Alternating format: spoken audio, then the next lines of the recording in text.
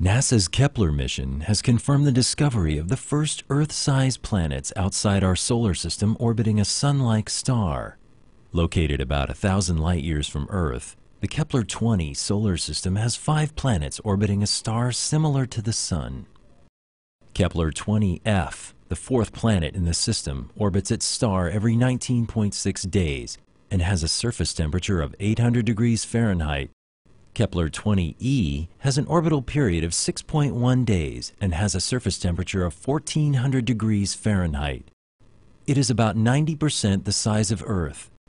Kepler-20f is slightly larger than Earth, with a radius that is 3% larger.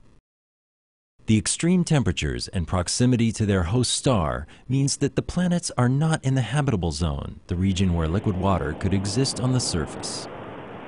These discoveries are a validation of the complex data analysis process that the Kepler team is using to detect transits of Earth-sized planets in front of their stars.